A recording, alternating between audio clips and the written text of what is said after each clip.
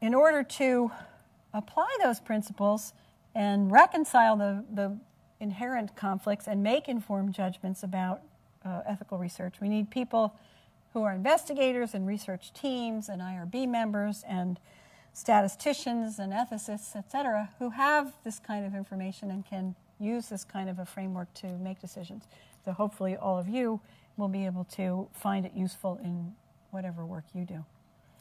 I want to end with just a minute or two about some interesting challenges that are going on that people have cited as, some of this I've actually already referred to in terms of the NPRM and the proposal for changing the common rule. But certain ways that we do research now that were not envisioned when some of the regulations and codes of ethics were written.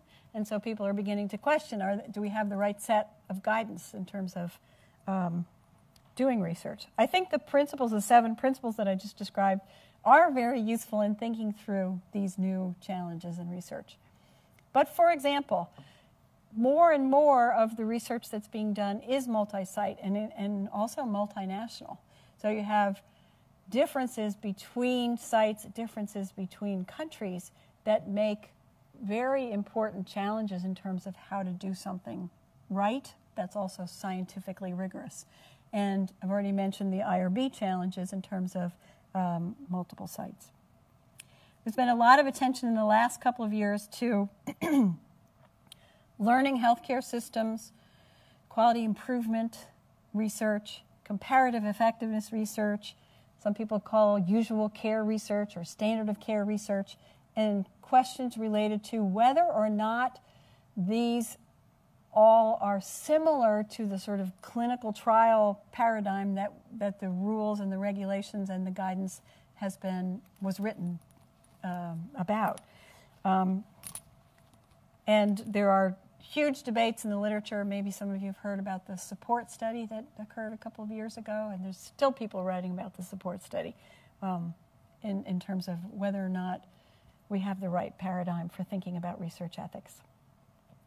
We're also in the middle of lots of debates about research using data and samples or biospecimens. The Notice of Proposed Rulemaking, the NPRM, has some major changes in terms of how we do research with biospecimens and data from how we currently do research with biospecimens and data. And so there are lots of discussions about whether or not the NPRM proposals are correct and how they're going to change how we do research. And certainly much attention in the last couple of years to genomic data, collecting genomic data and sharing genomic data. And one of the other NIH policies that's very influential in terms of research is the genomic data sharing policy, which requires NIH-funded investigators that do genomic research to share their data and deposit it in a government repository. So lots of interesting challenges in these changing landscapes. And this last slide is just a link to some more information that you might find useful. So questions, comments, challenges? Nothing. Clear as mud. For those of you who studied ethics in the past, did this add anything to your knowledge base, or was it repetitious? Didn't hear anything? It added? Okay, at least one added. Nobody has any questions? Any cases you want to raise? Things you've been wondering about?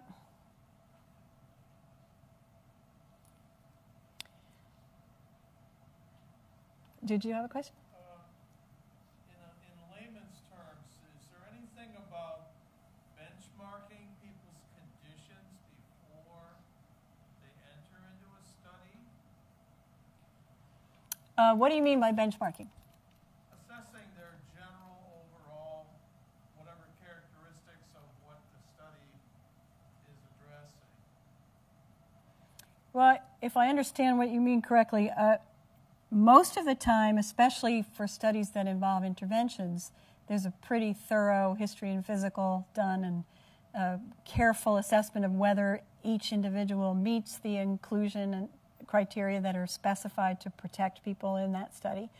And then a series of data points at which different measurements are taken to see how the individual is or is not responding to the intervention, which includes not only measures of efficacy, if you will, but also safety, what kinds of toxicities, side effects, et cetera. So those are, in research, especially research with interventions, those are very carefully monitored, those kinds of things. So is that what you had in mind? And is there a relationship to all of the consent or contractually if some damage is done? Yeah. With that? So that's a good question. So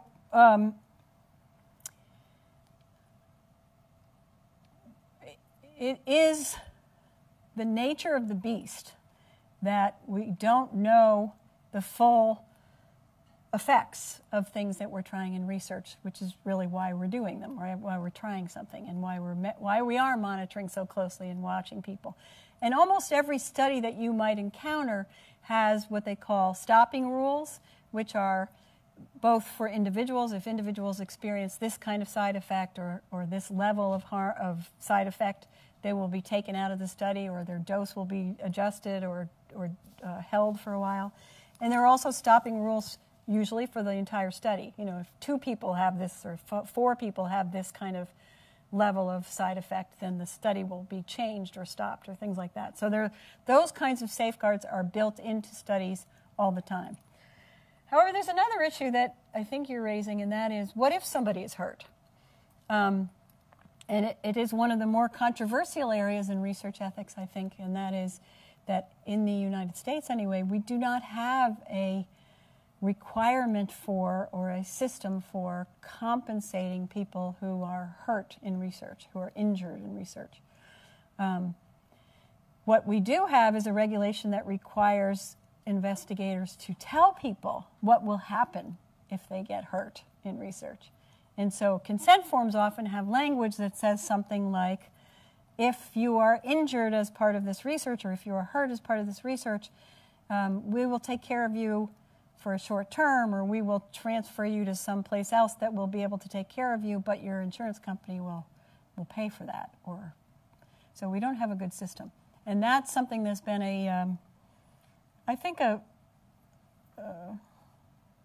it has been contentious, because most people who think about it for more than a few minutes think, that's a mistake. We ought to have a system in place for helping people who are hurt. There's lots of literature on that if that's something of interest to you. Other questions?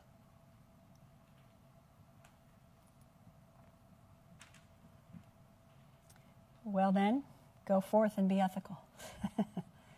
And remember, we have if you're all intramural here, we have a Department of Bioethics which offers consults and classes, and we have ethics grand rounds every 4 times a year. Some of them are great case-based discussions, so please take advantage of us. And thank you for your attention.